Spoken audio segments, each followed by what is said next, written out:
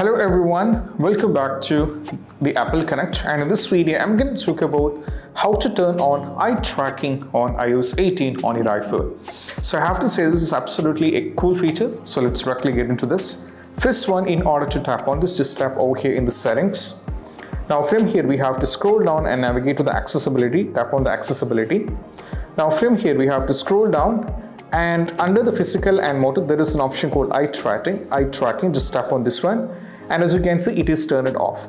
So the eye tracking allows you to control your device using just your eyes. So it's actually a cool feature like I said. So just first we have to turn on this. So I'll be getting like this. So right now on the screen we're gonna get some dot, and we have to do like this with our eyes. So I'm gonna do this because it get covered with the camera, so I'm gonna do like this.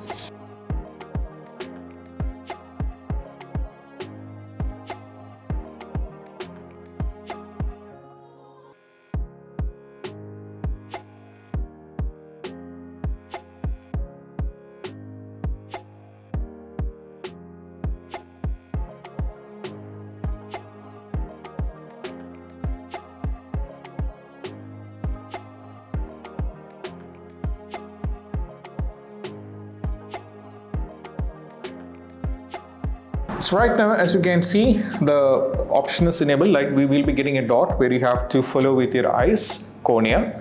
And once afterwards, right now I'm going to show you, I'm going to move my eyes over here. So as you can see, the white rectangular thing is moving as per where I'm looking at with my eyes. So as you can see, it is completely moving. So this is actually kind of a cool feature, and I really like it because it's going to make a lot of things easier. Even if I change my eyes over here with this, it's going to change. And also there is one more thing that I wanted to make you guys is this particular feature is available for the device 12 Pro and above. It's not available in the lower devices, so you have to keep in mind this one. So this is how you can turn on the eye tracking, which is a cool feature, and I hope this video is helpful. But if you find this video helpful, don't forget to subscribe and click on the bell icon for more kind of videos. See you soon in the next video. Peace out. Bye bye.